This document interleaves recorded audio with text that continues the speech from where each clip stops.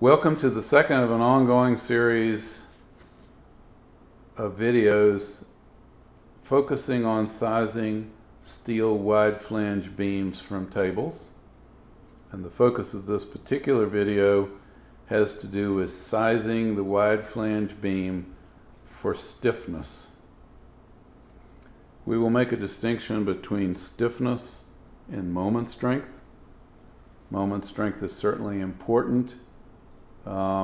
It's absolutely crucial, and we will size beams under full factored load for moment strength. But stiffness is also absolutely a crucial design criterion, and we size for stiffness first for reasons that will become apparent. But in this iterative process of sizing for stiffness allows us to go directly to a single answer that satisfies this criterion, and then that answer can become input to the next stage in the computation. So we do stiffness first simply to make the computations more efficient and so that we will require fewer iterations to arrive at a final answer. Most people are inclined to go size for strength first and then stiffness because they have this emotional feeling that somehow strength is more important than stiffness.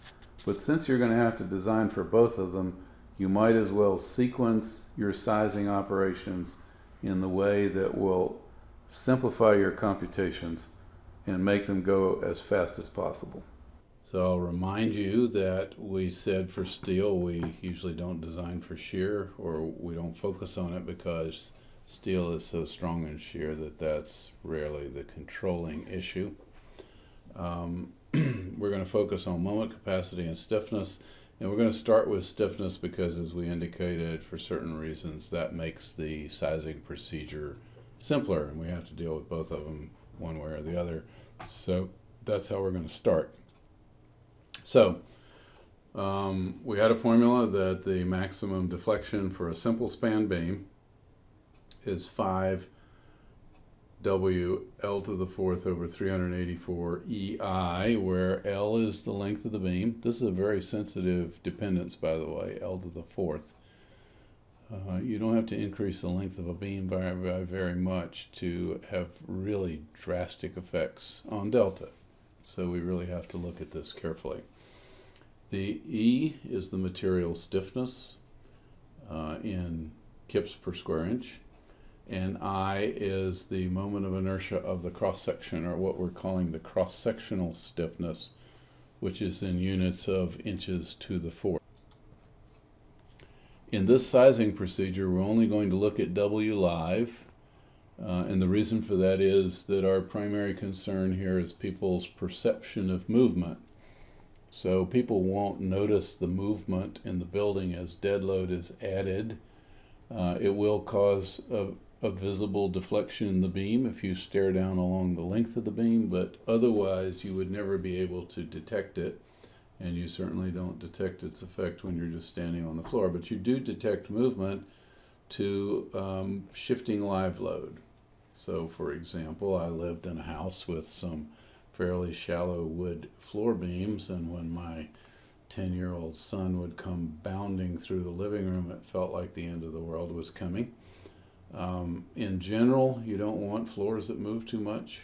People perceive that there's a one-to-one correlation between a rubbery floor and a weak floor, so they don't like movement. And even people who understand that it's not a safety issue are distracted by the movement of the floor. Now, we want to think like designers, so we are going to set a limit on delta max, and that in turn we're going to have to satisfy in some way. And we're going to have a certain live load which is set by code. We're going to have a certain span which is determined by the whole thought process about how the building gets laid out. We will choose a material which typically carries with it a certain material stiffness. So as designers, the thing that we control is this cross-sectional property called the cross-sectional stiffness, or the moment of inertia. So what we can do actually is we can rewrite this equation where we interchange delta max and I, so we end up with an I required, a cross-sectional required stiffness, which is 5W live times L to the 4th over 384E divided by delta max. Now delta max is almost always prescribed as a certain fraction of the length. So we talk about a deflection that's L over 360. So what we're going to do is we're going to take one of these L to the 4ths and we're going to isolate it off with delta max. So we're going to leave L cubed here with all this other terms and separate out one L, and we're taking the ratio of L over delta max. So if delta max is L over 360, then L over delta max is 360. So we're going to replace whatever's in this bracket here with the number 360. This number, by the way, can change in some roofing conditions. We only require a 240 here. On certain types of spandrel beams that support a lot of glass or brick, we may have a deflection criterion of L over 600.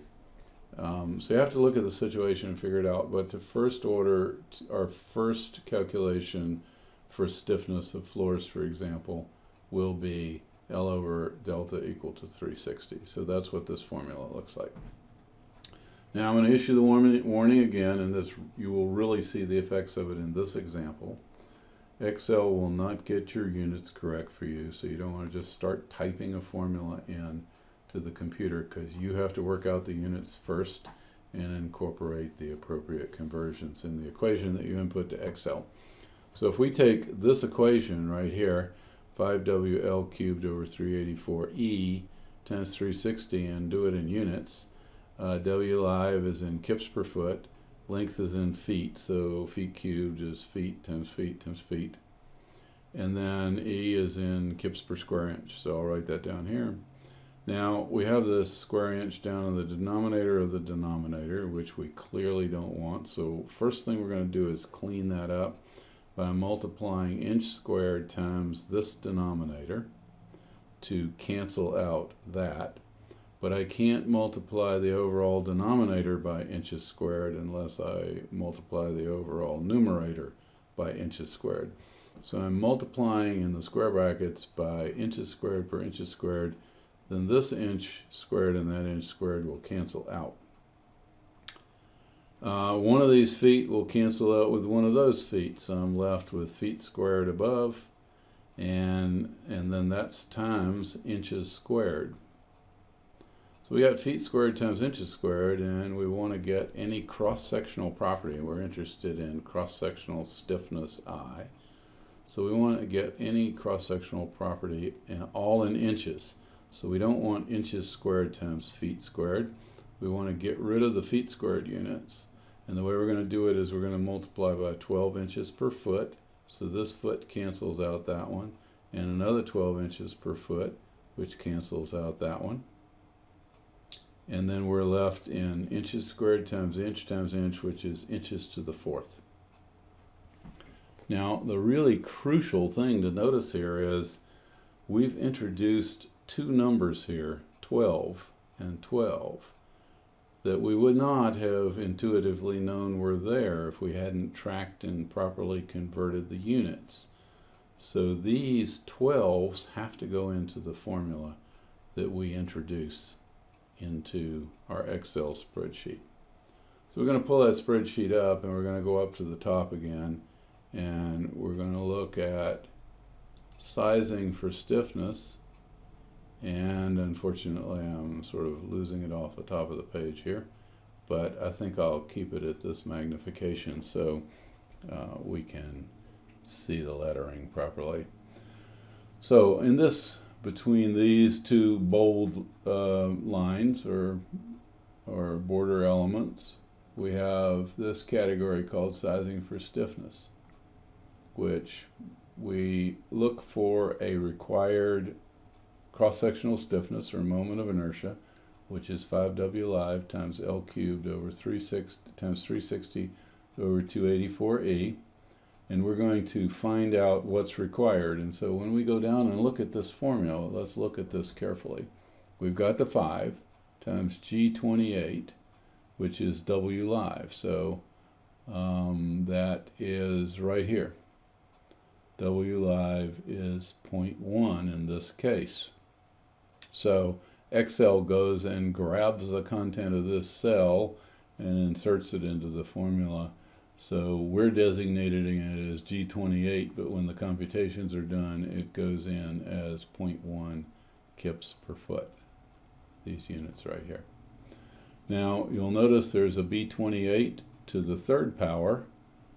So we come here and we say, well, where is B28? And that's right here, so that's the length of the joist. So that makes sense because we have an L cubed. Then we have a 360, and then we have this 144, which is 12 times 12. That was the conversion units that we introduced. So if you had just started writing this equation and not worked out the units, you'd be off by a factor of 144 here, and you'd be undersized by that much. So that's not a good thing. Then we're dividing by 384 times the material stiffness E of steel, which is 29,000 kips per square inch. So when we run all those numbers, we get 62.8 inches to the fourth. Now we have to go look in some tables somewhere and find something that has that moment of inertia. So we're going to go look at some tables like that. And they look like this. You'll notice this is IX, and we don't have a diagram of it, but IX is the moment of inertia about the strong axis. So it's the key moment of inertia that we need, where the web of this beam is set vertical and the beam is resisting gravity forces. So you'll notice here there's a shape, and then there's a column called IX, and then there's some other columns which for the moment you can just ignore, because we're focusing on getting this information right here. And the tables repeat. So here we've got a W36 by 798, which is 36 nominal, 36 inches deep by 798 pounds per foot. It has a moment of inertia of 62,600 inches to the fourth. When we finish out a column here, we jump over and we start the shapes again, and another column of moments of inertia, and then another set of shapes and another set of moments of inertia. And you'll notice, by the way, that this table is divided up into clumps. There's a bunch of beams here, and at the top is a beam in bold. And what the meaning of this is this beam right here not only has a higher moment of inertia than anything below it. So right here it's 31,100, the next one's 31,000, the next one's 29,000, and so forth. Not only is that a higher moment of inertia, but it's also the lightest of everything in that group. So one of the nice things about this table is if you're given an assignment to find the lightest beam satisfying a certain moment of inertia requirement, you only have to look at the bold numbers. Any of these others are automatically heavier, and therefore you can ignore them. Okay, so this is the first table of IX values, and it starts at the really heavy end, and by the time we get to the end of that page, we're down to a W30 by 99, which is 30 inches deep and 99 pounds per foot. So now we're going to jump to the next page. It goes from the W30 by 90, the other one was by 99, and it goes all the way down to a W10 by 12, 10 inches deep and weighing 12 pounds per foot. So we're going to blow up this table of the second page. So here again we're starting with the 30 by 90 and working our way down across the page. And the key data we're looking for is the shape and the moment of inertia, And again, we're going to ignore these other two quantities for the moment because they're not that pertinent to what we're doing. So we're going to come back here and we see we're looking for a moment of inertia of 62.8 inches to the fourth. So we're going to go back to this table and we're going to see that all of these, this is on the second page, so these are all the lightweight ones, and all of these are way bigger than 62.8. So we're going to go all the way down to the bottom here, and we're going to see that the lightest one that works has a moment of inertia of 88.5 inches to the fourth, and it's a W12 by 14. So now we're going to go back to our Excel spreadsheet and we put 88.6 inches to the fourth for a W12 by 14. And you'll notice I've put these, the depth and the weight, in separate columns because at various times we'll have a need to compute on one or the other of those numbers, so we don't just write W12 by 14 all in one cell. So now if we come down here and we look at this formula, we're looking at the same 5 times W live. So here it is, G31, and here is the G31, excuse me. Yes, I'm sorry, we're not looking at that. We're using let's go to the formula. 5W live, so that's 5 times this, which is G31, times L cubed. So when we go down here, we have 5 times G1 times B31 to the third power. So here we have B31, which is the length of the girder, times 360 times our conversion factor of 144, divided by 384 times 29,000, which is kips per inch, square inch, which is the stiffness of steel. So we came out in this case with 188.5. So we're going to go back to our table, and let me read that again because I immediately forgot it. It's 188.5.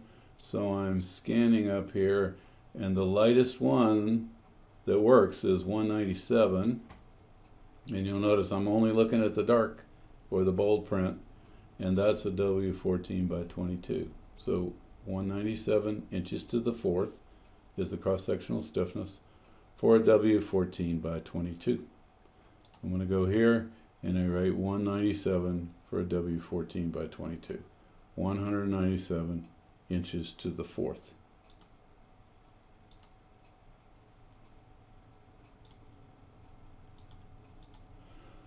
So again, we do the same formula down here, except that now we're going to G34.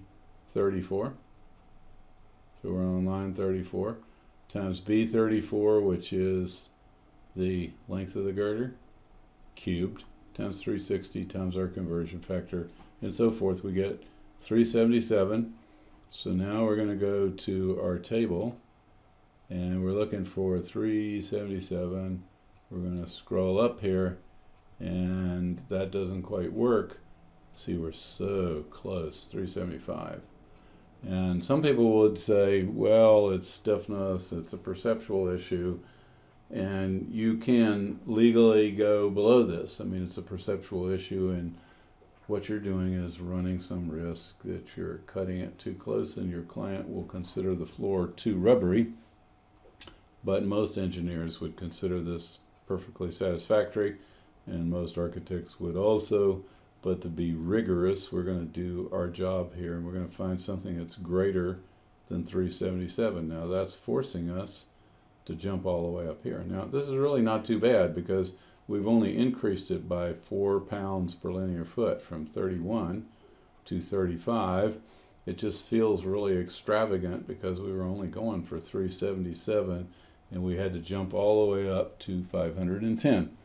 But according to the rules of our game, that's what we're going to do. It's 510 inches to the fourth for a W18 by 35. So we're going to come back here and we'll write 510 for a W18 by 35. Now we can go down to the similar tables here. And we're not going to do all of these, but you can work through them because you'll have this image here. For the floor joist, we got a load of 53 pounds a square foot for the area distributed dead load, 100 pounds square foot for the live load. So when we look at our formula here, it is now 5 times this load, G37, times B37 cubed, so that's the length of the floor joist. And then we have our 360 times our conversion factor of 144, and all the rest of that formula looks the same. We came out with a required moment of inertia of 314, and now when we come back here, we see this doesn't work, that one does. 375 is well above inches to the fourth for a W16 by 31. So now we go to our Excel spreadsheet and we have a W16 by 31 with a moment of inertia of 375 inches to the fourth, which is well above that. In the case of our single loaded floor girder, the number gets even higher. We're looking for 942.7, and now when we come to this table, we see that we're somewhere over here. So in fact, I think this would be the number, 959 for a W21 by 48. So let's see if that's what we got. W21 by 46 with a moment of inertia of 959. And when we finish this out, we're starting to get really big numbers. Well, relatively big numbers for the double loaded floor girder. We need 1885.3 inches to the fourth, and the beam that works is W24 by 76, which has a moment of inertia of 2100 inches to the fourth. Now, this would be a good time to explain why we chose to size for stiffness before we sized for strength. In the case of strength, you have to know that the beam can, under full factored dead and live load, that the beam will safely handle the load. That means it also has to handle its own self-weight. And you don't know exactly how to start guessing the self-weight of the beam. Well, the beauty to this procedure of sizing for stiffness first is stiffness is not based on the total full factored load, it's based only on the live load. So in other words, once you've done the sizing for stiffness, it's a one-step operation and it doesn't have to be repeated because the loads that are involved in that sizing operation don't change once the beam is sized. So it gives you not only a non-iterative first step in the sizing process, it also gives you an estimate, a really good estimate of the self-weight of the beam, which can then be used in the first step for sizing for strength. That ends our video on sizing steel wide flange beams for stiffness using tables.